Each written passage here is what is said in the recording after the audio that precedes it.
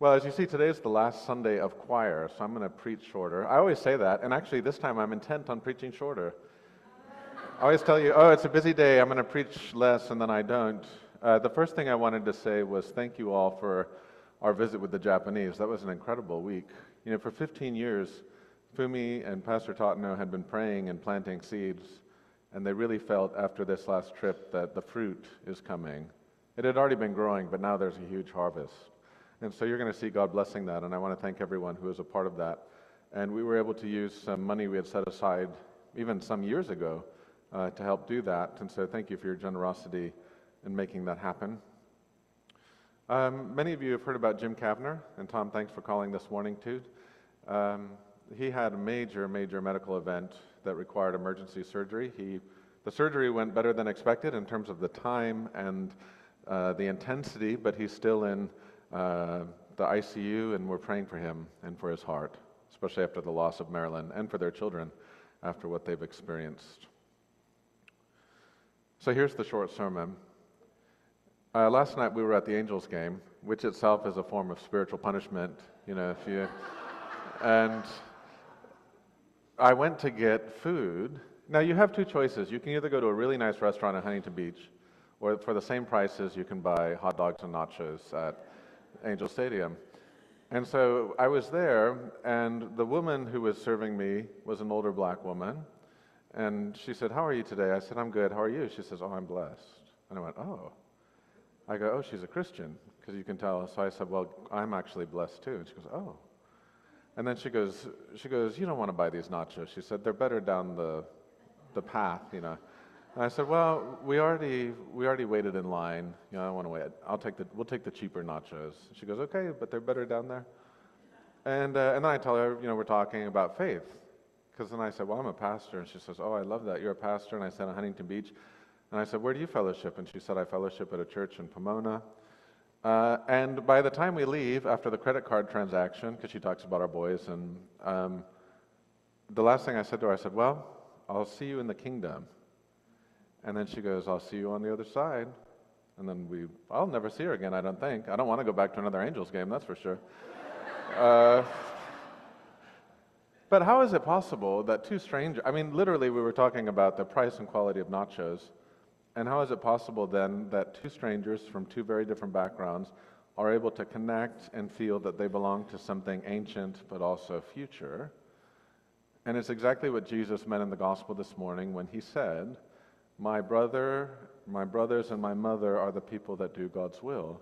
Meaning, part of belonging to the Christian faith is belonging to a large family that you weren't born into and you didn't choose, but rather when God chose you, God connected you to all these people. And it's part of the disorienting vulnerability of faith, because it's going to reestablish living your life on two vertices. One is the horizontal, living with each other, and the other is the vertical, living with God. And because of God and what God's done for us in Jesus being primary, it changes our relationship to each other. But you'll notice that when Jesus starts living this out as he's living out his mission, people think he's crazy. Now, part of this is the wonderful gift of faith, because oftentimes you have been reduced in your existence. Especially in modern society that lost a lot of its traditional moorings, and by that I mean some of its rituals of coming of age and aging and, work, and everything got all mixed up over the last couple hundred years. Really, many of the traditions that we pass on can be reduced to either materialism, just go get a bunch of stuff, hedonism, just go pursue a bunch of pleasure, or narcissism. You have to look out for number one, even if it hurts other people. You're only here for a short time, and you might as well use it. And oftentimes those three things overlap. Or you get reduced to your role. What kind of work do you do? What's your job? And when you can't do your job, you go, well, I guess I'm not useful anymore. There's nothing for me to do. You get reduced to your role or your history. What are the things you've done? Well, that's who you are because of what you've done. And there's always this remainder of no, there feels like there's something in me that's hungering for more, reaching out for more. And that reaching out for more is the gift of the family that God reestablishes in Jesus. But literally it feels crazy. That's why they go to Mary and the family and they go, "We think Jesus has gone crazy. Listen to what he's saying." He's opening up this new horizon. We thought our life was going to be kept under this shell, and he's opening up this new horizon for us to participate in. And what he's doing is he's healing and restoring what was broken in that reading from Genesis. Now, in some ways, it's so unfair to you that this is the Sunday of a short sermon, because that chapter in Genesis, and those first 3 chapters in Genesis, are so primary to our understanding of what it means to belong to the family of God. They are these stories and this wisdom and this beauty that becomes true for every generation. Why are we the way we are? So by the time we get to this part in the story, they've already crossed that boundary that love had set. Sometimes people think, they go, well, why would God put a tree like that in the garden? That doesn't seem fair. It feels like God's entrapping them. Like you watch those videos where the police leave out a bike that the police want you to steal so they can arrest you. But that's missing the point. The point isn't that God is entrapping them. The point is that love set a boundary saying, if we're going to do this together, there are certain things you can't do. Like if you live near an electrical substation, none of you go, that's so unfair they put that by my house. I want to play in there. Because you can't play in there, you'll get electrocuted. But no one complains to the electric company, but we complain to God all the time, saying, why would you do that? Why would you set a boundary on our love? And it's like, well, that's what's going to make love and trust possible. And in fact, it's less so the fruit than the action of crossing that boundary and picking the fruit and eating it. And you'll notice it reduces them. That's where the process of reduction begins. They get reduced to an animalistic fear. If you've ever been somewhere and you go, wait, what was that sound? Well, what is that? Have you heard that? You're at home, and you go, what was that? Or you're out walking in the woods. You get reduced to an animal because you think you're being hunted. That's what they're doing. Do you hear that sound? No, it's not the sound of love approaching them, even though that's what it is. They experience it as a kind of animalistic fear, something that they want to protect themselves from. I did the last show with my high school kids this week, and one of the kids got up at the end and read a very lovely note from the class.